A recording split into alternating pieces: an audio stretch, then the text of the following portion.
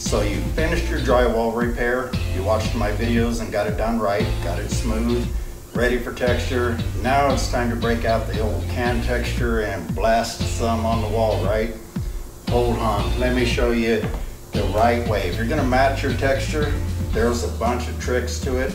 You can't just grab a can of texture and spray it on there, or it's gonna look like this, or maybe this, or I might show you some more here in a minute. But if you stick around, I'm gonna show you how to do this right after this.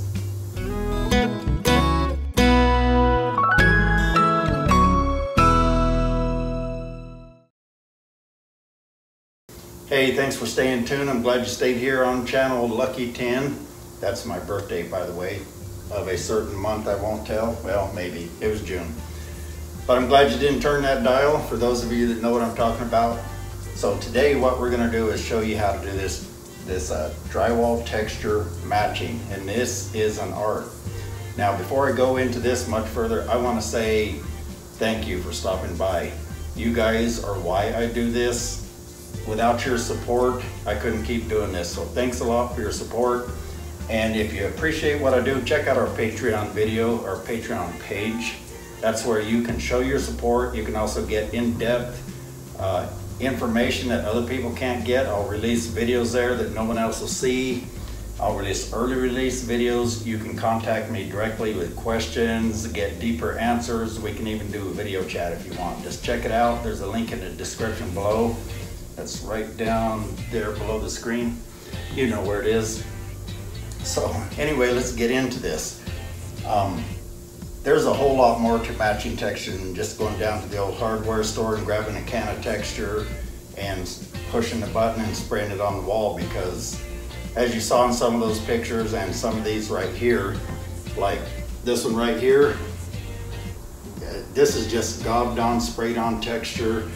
And if you don't know what you're doing and you just gob it on, it looks terrible, honestly. I mean, I would rather see nothing on the wall than these kind of nasty texture matches.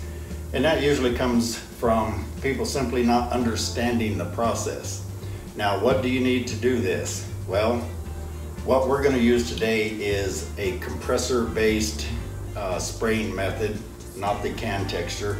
I rarely use that, and I'll explain that in a minute.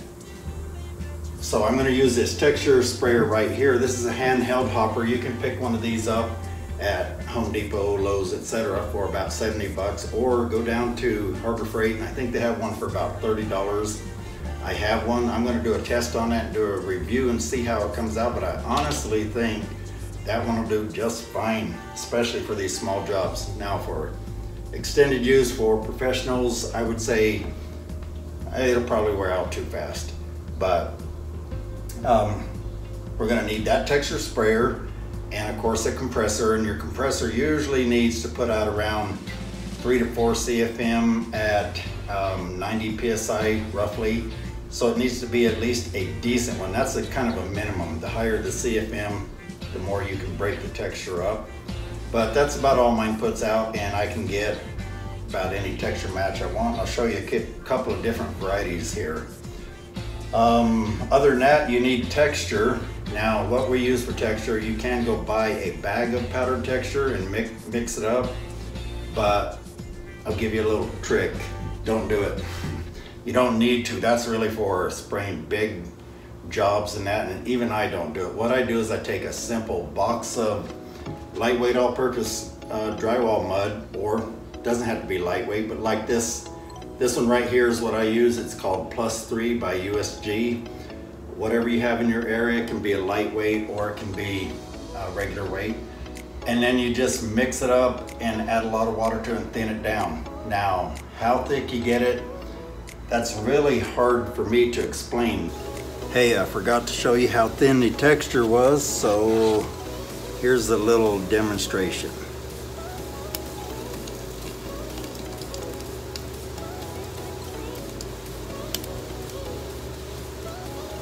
You can see I can pour it out, but it doesn't pour out like water. It's just really thin drywall mud.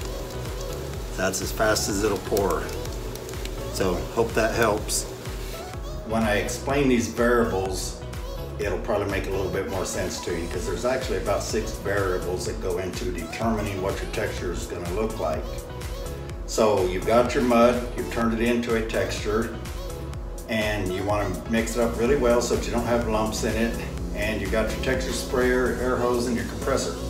That's really should be all you need, other than you probably ought to have a wall or a ceiling to spray it on. I know I'm being a smart ass here. You could just spray it in the air, but it probably won't work. So here we've got a job where this texture, as you can see in this video right here, it's basically a fairly thin texture. It's not standing out from the wall too much, but there's a lot of texture on the wall.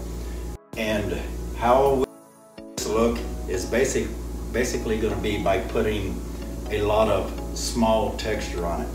Now you're probably looking at it thinking, well, that looks like big drops. That is kind of true. It does kind of look like that, but usually if you spray big drops, it's going to look thicker and globbier, like in this picture right here. I think I showed you that one, but those are big drops. If you spray a lot of little drops, they'll build up on each other and they'll end up looking like this.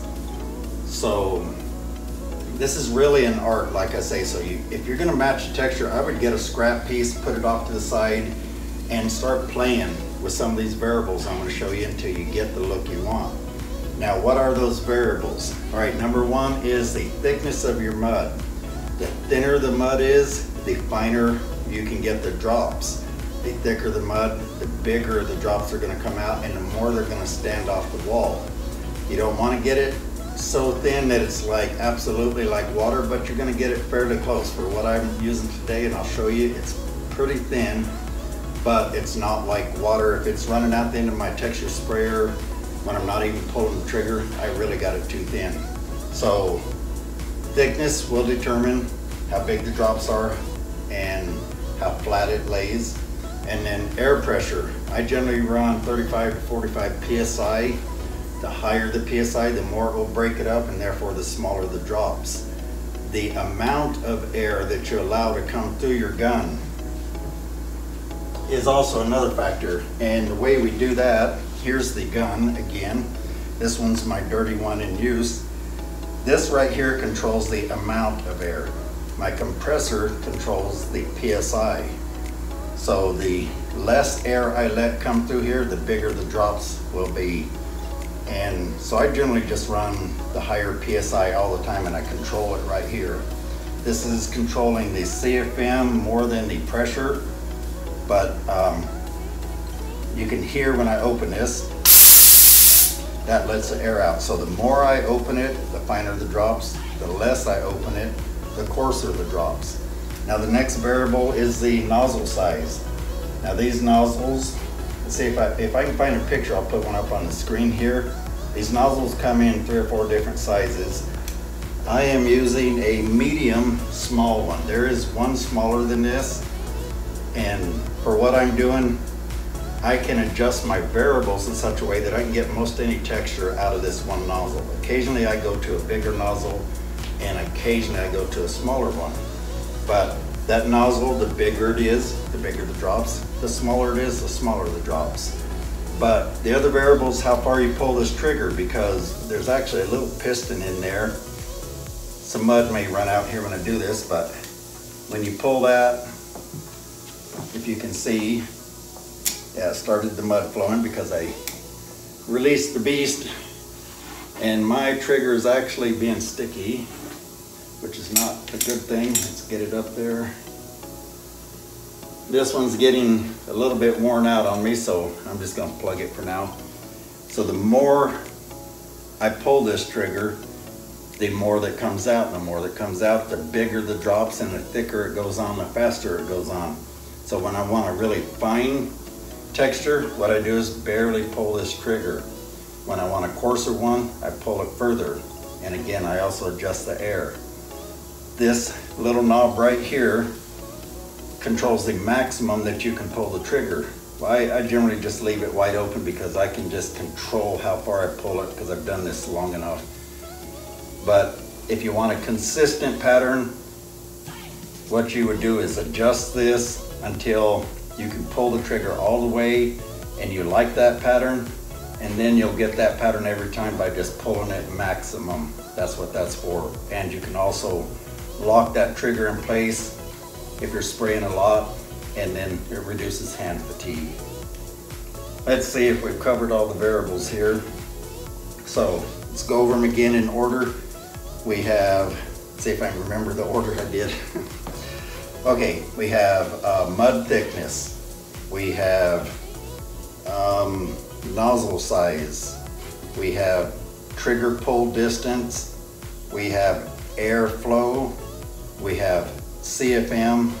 And then a final variable would be the distance from the wall.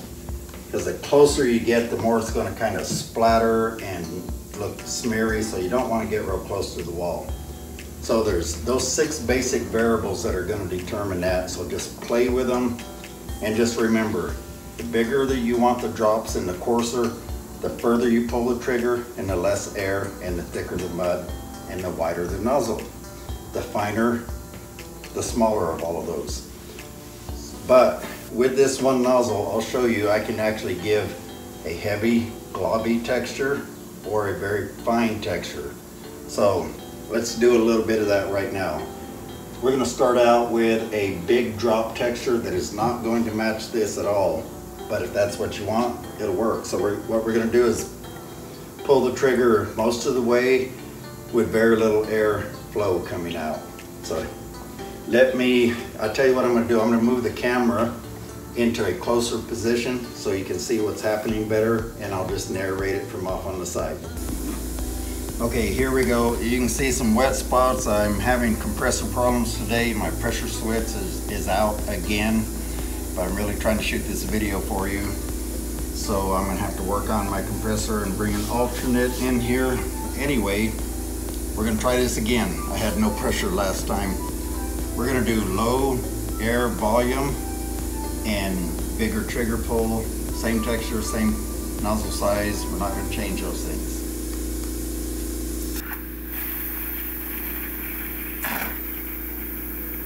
Now usually you want to experiment because you can't guess every time, so let's go a little bigger. Now you see how those drops are quite big, but they really don't match. So let me move, you see where you can see it. Actually, I'm going to scrape that one off.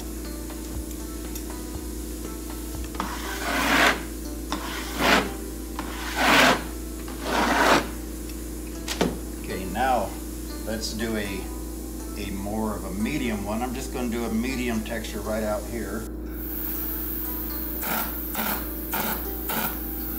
That's fairly medium, but it still is not going to match this. The way we match this is going to be a fine texture, but a lot of it. So more air pressure and less trigger pull.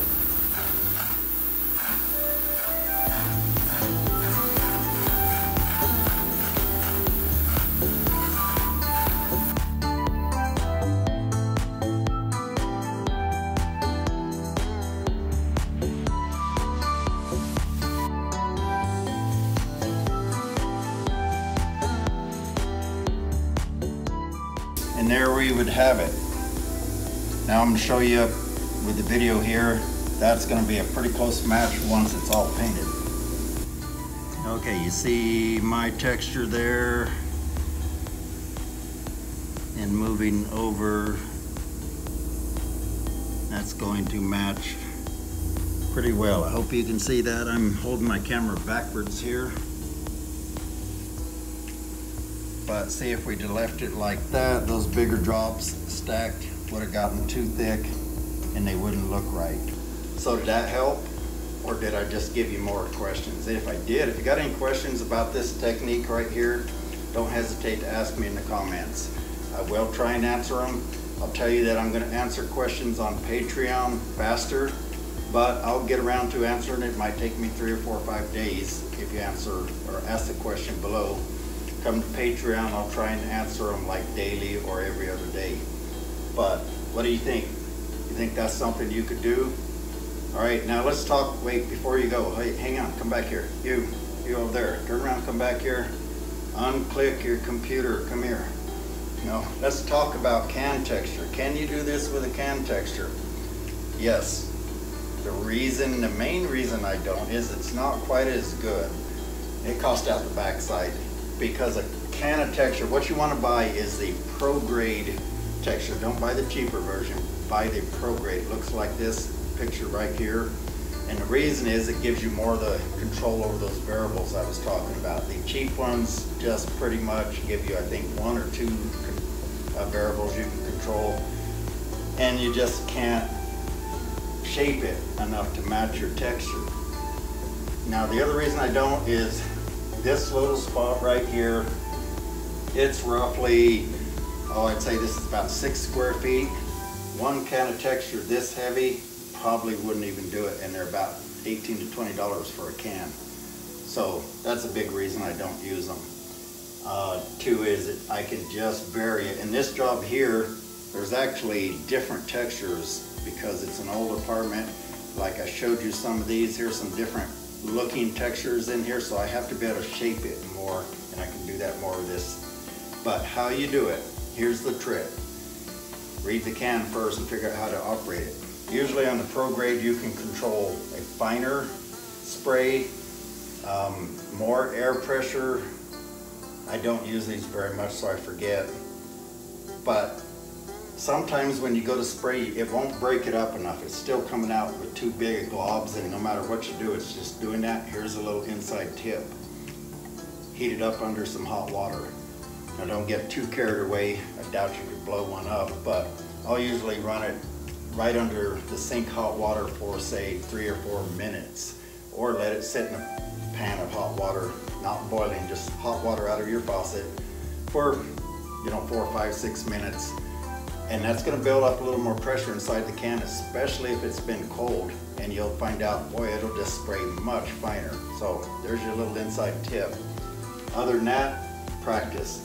If you don't have a scrap piece of sheetrock, put a piece of plastic on the wall, or some brown paper, or some masking paper, whatever you got to do, but practice. Even when I'm going to spray one of these, I usually have some masking nearby, and I'll tweak my settings where I think they should be, spray off to the side a little, make sure that I'm kind of right in that area, and then I'll get to spraying. So if that helps you out, great. I sure hope so. And if it does, come visit me over on Patreon, and be sure and click that subscribe button. And if you want to be notified of the future videos, click the bell icon. If you don't want to, don't click it, erase it.